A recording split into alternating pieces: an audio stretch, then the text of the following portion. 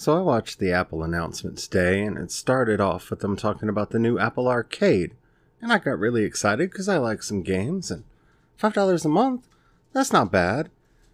And then I started thinking to myself, should everything have a streaming model? Is this good for anyone? Let's talk about that on today's Project Shadow. I have something to say.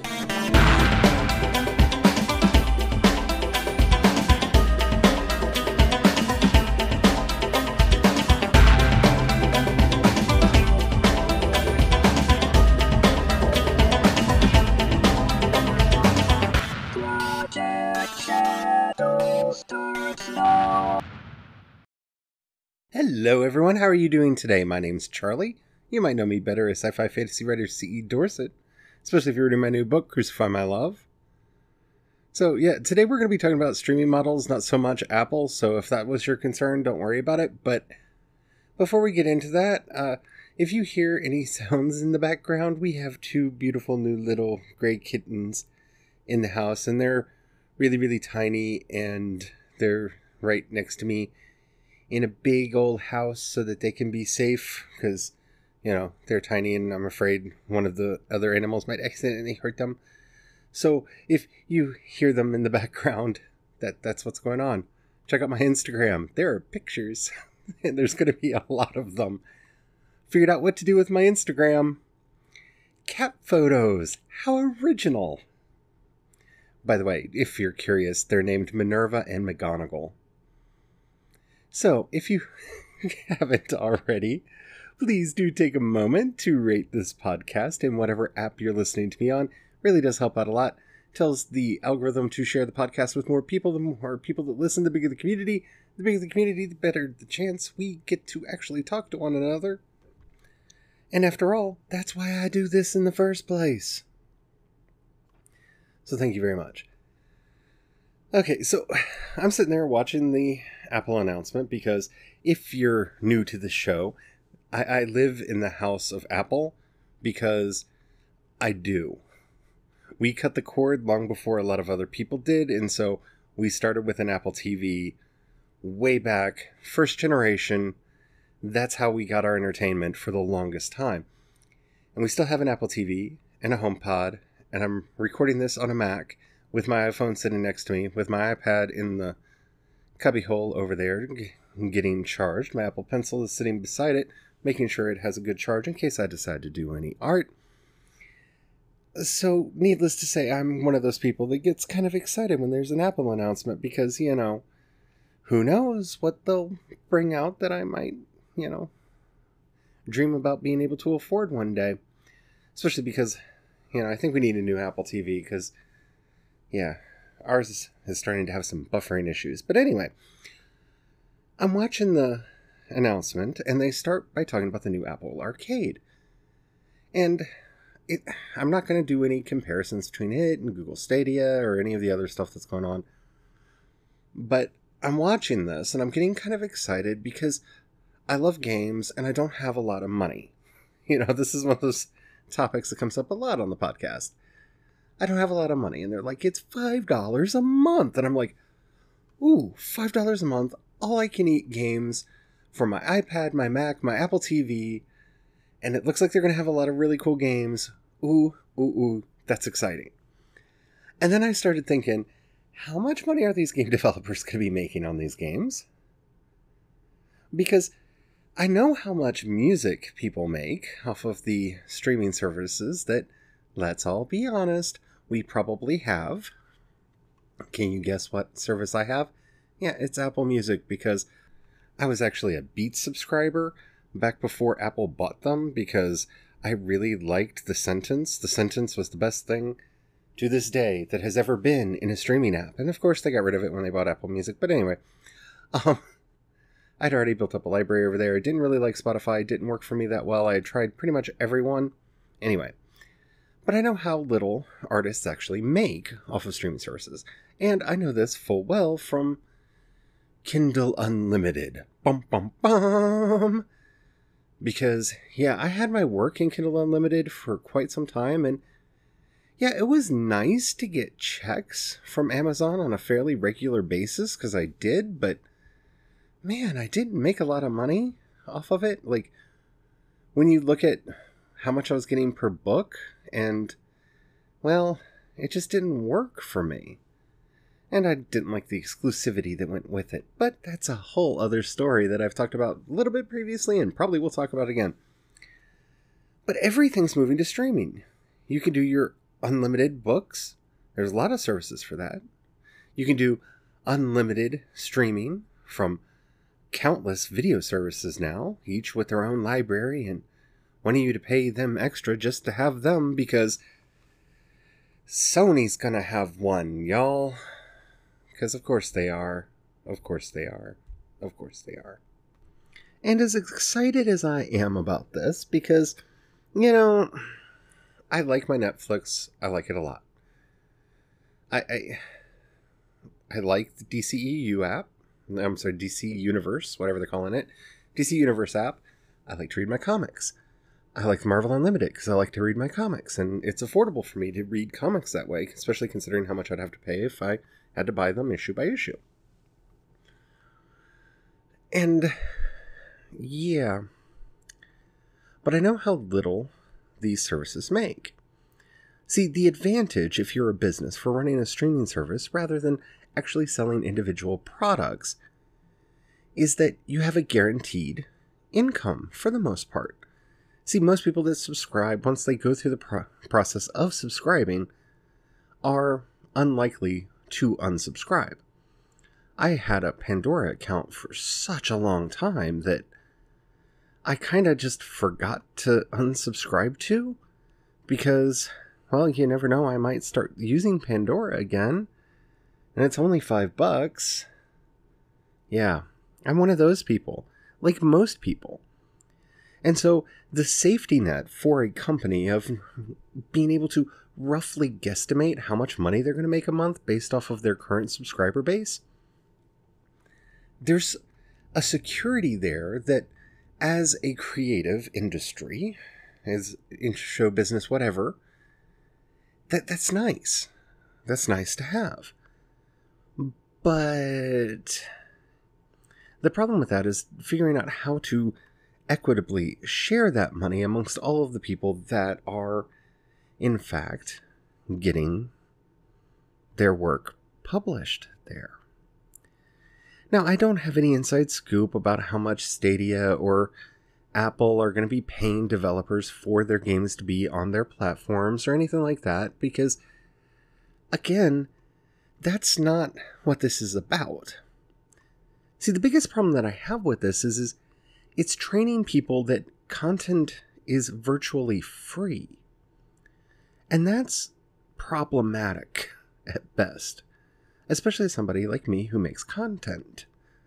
I write books, I'm doing the world building over at World Anvil, I do these podcasts, and the podcasts are free. The stuff over at World Anvil is free. The stuff I put up on my website is free.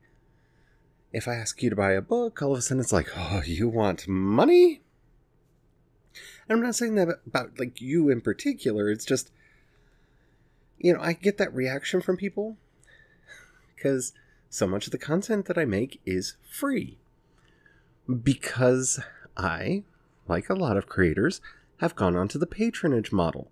I believe that if I do content that's good enough, people that like it will eventually join my Patreon or hit this community support tab and give me a little bit of money every month. I don't ask for a lot. I ask for $1. $1's not that much, but it adds up. Enough people, and that's a pretty good living. But, yeah, I'm also training people that my work should basically be free, unless you love it exactly enough to give up your hard-earned money. Oh, wait. And that's a big problem for us creators, especially for those of us who are wanting to have, say, a TV series someday. I would love to have a TV series based on any of the books that I'm doing or currently working on. I think that would be great. That would be awesome. That's kind of been a dream of mine. But see, now I have to be concerned of if it gets turned into a series because we don't have cable TV anymore and we're all doing these streaming services, well, of course, it's not going to be on CBS All Access because, well, they don't make the best shows, at least haven't so far, and they don't have a huge subscriber base, so that's not really the right place for it. Amazon Prime's done some nifty stuff, but I don't really know how influential they are. Maybe Netflix? Oh, what about Disney? What if Disney asked? Do I really want to turn any of my characters into Disney princesses? I mean, not that they really would, but you know what I'm saying. Because it's no longer about the work. It's about the platform. And it's about what people are willing to pay for the platform rather than pay for the book, for the movie, for the series, for whatever it is. And as much as I love my streaming services, and y'all know I really do love them, it's just not a good thing for us creatives to be relying on them.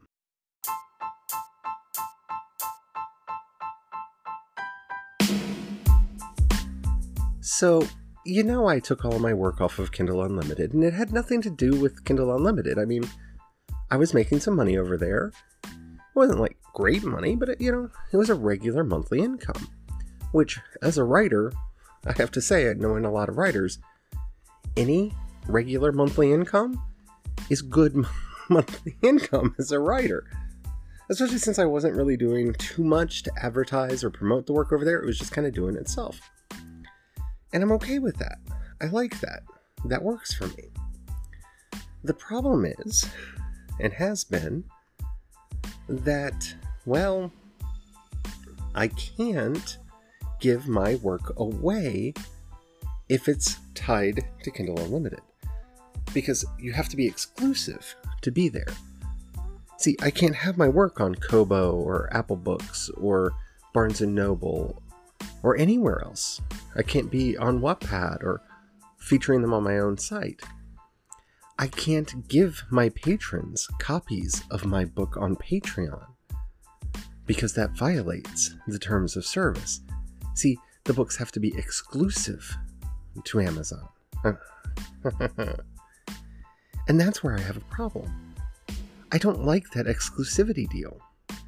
I don't want to lock my stuff up, and it's not that I went wide and now I'm making all this money from all these other sources. It's I would much rather rely on you all to make a living than Amazon. Amazon doesn't care about me. At least my fans who subscribe over at Patreon do. They actually care about me. They care about the work that I'm doing, and it's worth my effort and energy to try to get good work out. Honestly, Amazon, with their model, I just need to write some formulaic fiction, get it out real quick, get a couple series out, and just make money. Because that's kind of the model for KU. Not for everybody. I mean, there's some people that are doing good work that make money over there, but, I don't know. But now, this literally means we have streaming services for everything. There are streaming services for games, comic books, movies, television. I can't think of one for audiobooks, but I'm sure there's one out there somewhere. Because Audible's not a... Well, no, that's true. Audible has, Audible Escapes?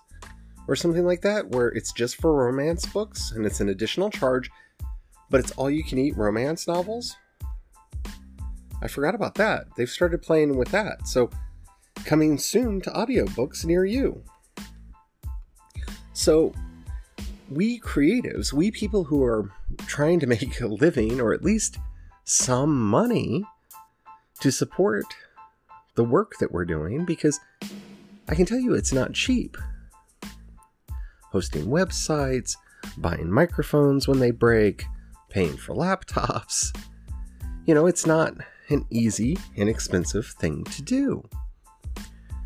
But now we have to choose whether or not we're going to give our fealty to these new feudal lords. And I'm really concerned about that, because I'm really torn in half. And I'm wondering how many of you all are too. Because there's the consumer side of me who gets really excited about Apple Arcade. Because I have an iPhone, I have an iPad, I have an Apple TV, I have a Mac. These are games that are supposed to be able to be played on all of these things, on all of these platforms. And it's all you can eat. So if I don't like a game, I didn't waste money on it, and I can play and play and play and actually get to experience these games that I would like to. The consumer in me really likes it because I see it as the deal that it is. It's a good bargain for me.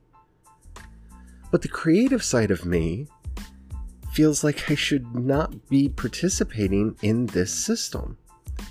That I shouldn't be allowing myself to pay into the system that's going to lock creators down. Even if they're not required to be exclusive to the platform, or even if the exclusivity period is limited, they're still tying all their hopes on the benevolence of the company to give a reasonable portion of the money to the people that are making it.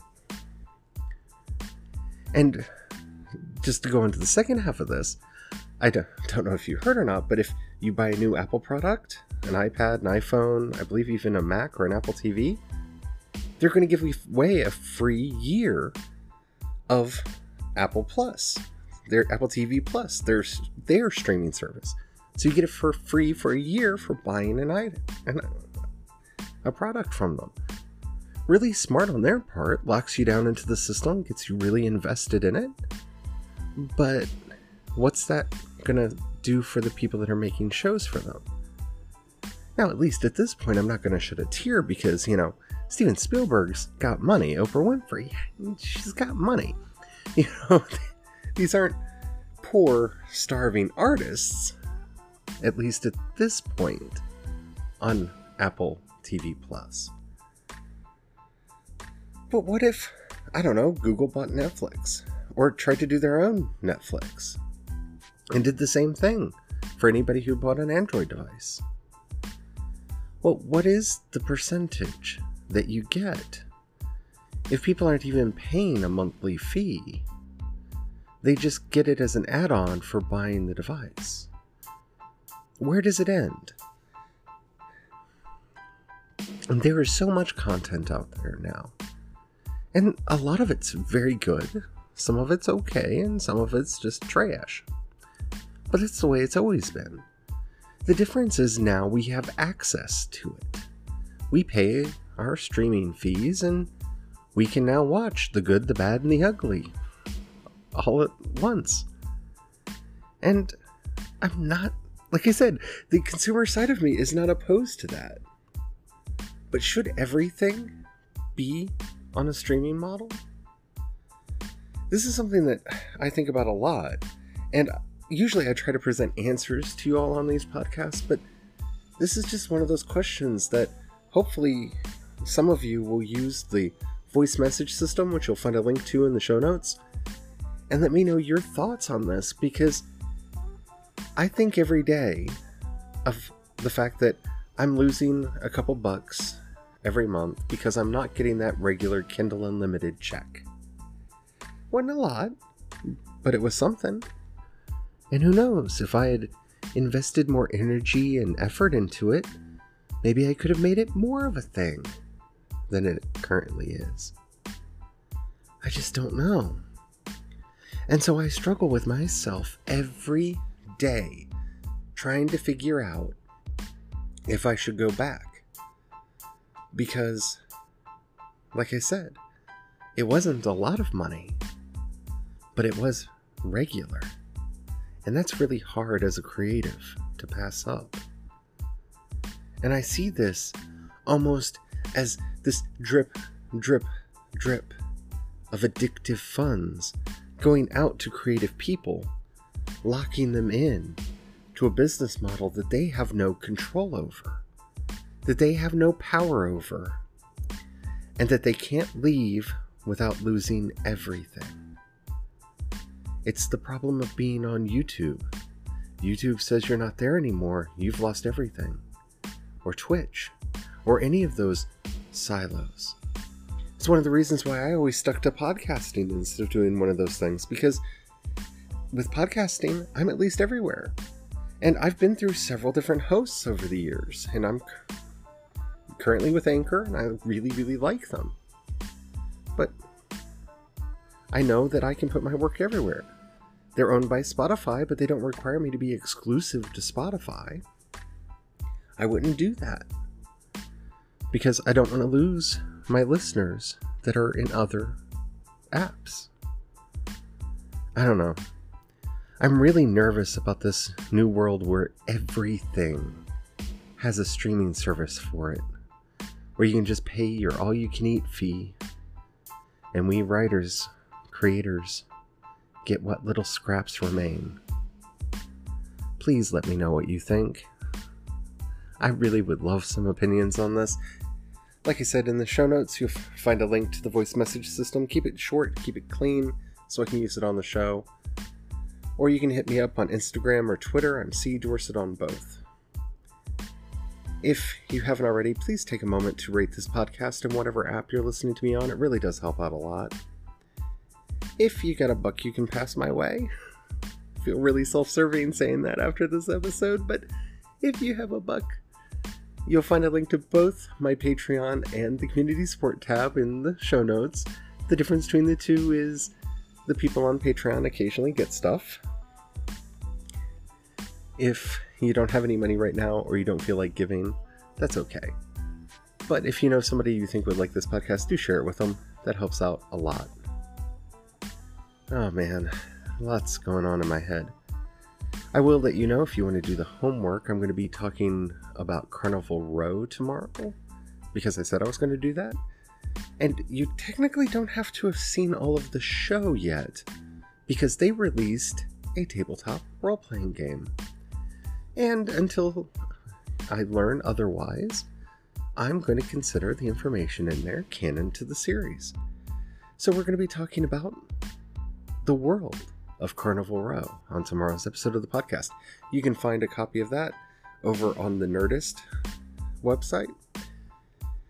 I am interested in learning more. Until next time, don't forget, have the fun. Bye.